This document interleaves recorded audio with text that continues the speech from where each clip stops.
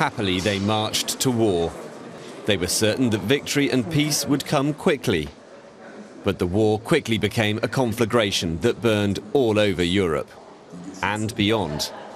There were battlefields in colonies, including what was then German East Africa. By the time it was over, 14 million people had been killed.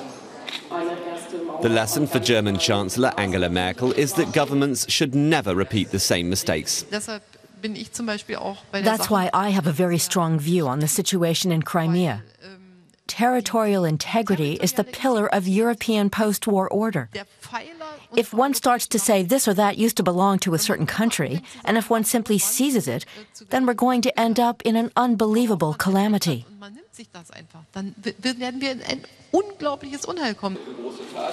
Merkel visited the exhibition together with young people from all over Europe.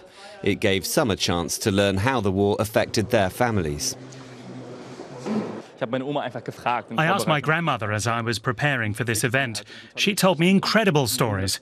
The entire generation of her grandparents was affected by the First World War. It devastated the family. And nobody knew until I asked her. It doesn't necessarily loom in the memory, but it's there. It's just been forgotten.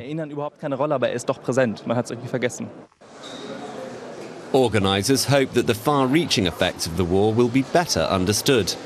The ideologies that shaped the 20th century were born in the First World War. Communism, fascism, National Socialism, all of them came out of the war.